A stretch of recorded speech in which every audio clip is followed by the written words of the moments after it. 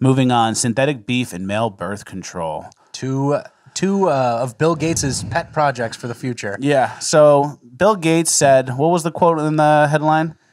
He said, like, rich countries shouldn't. You want me to find the actual quote? Well, it's just like he said, rich countries should get on like 100% synthetic beef diets. Yeah. But it's like, isn't the whole point of being a rich country to like eat ribeyes and whatever you want, whenever you want? The whole point of being a rich country is like, we have fewer people. We've used our resources best.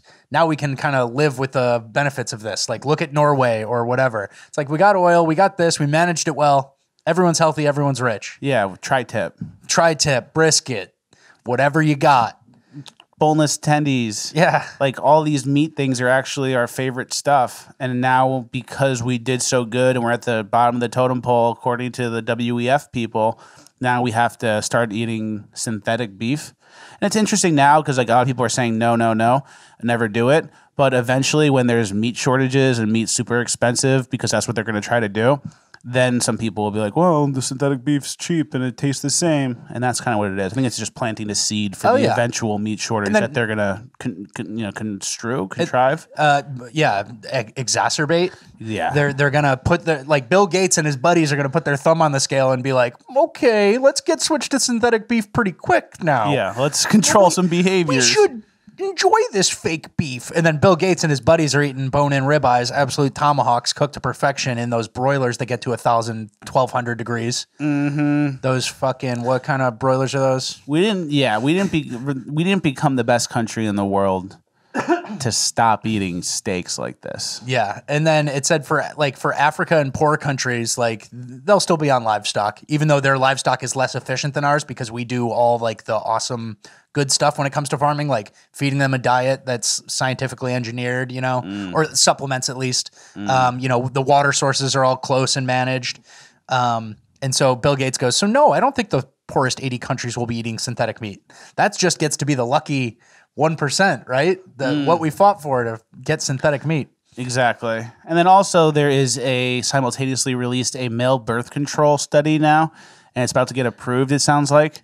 Well, it's about to be approved for human trials. Human trials. So they're happy with what they saw in the mice, and now they're looking for some guinea pig humans. And basically it lowers the sperm counts of the mice to the point where they were not able to get any other mice pregnant. Yeah, 99% effective. 99% effective. And then after 4 to 6 weeks of not taking the treatment, their sperm count went back to normal. Return to normal, yep.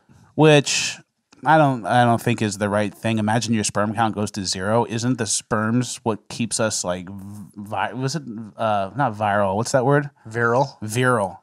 Doesn't that put some oomph in your stuff? Isn't the essence of man having all those little things in your balls? Yeah, and you gotta and it just drives you. And now if we have it go away, I don't understand. I'm not even gonna need the birth control because we're not gonna have they're gonna be able to smell that we have no sperms.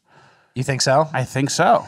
This is like one of those things where the movie is happening and then some beleaguered scientist elbows a vial and something mixes up in the wrong way and goes, oh my God. I would not volunteer for any of this shit. It doesn't look good. I think women's birth control is bad already. Very bad. And this is a non-hormonal version for men.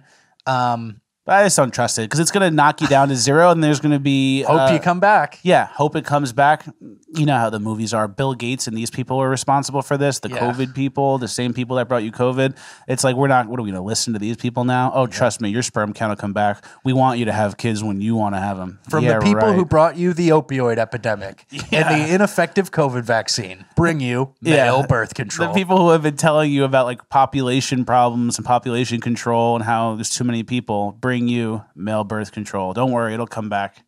Yeah, so not for me. I will not be taking that, and I will not be eating synthetic beef. Yeah, and for those reasons, I'm out. You can't get gains with synthetic beef. Everyone knows that. Yep. Moving on, there was a thing. We're at a cringe of the week by a lot by now, by the way. We're at a cringe of the week.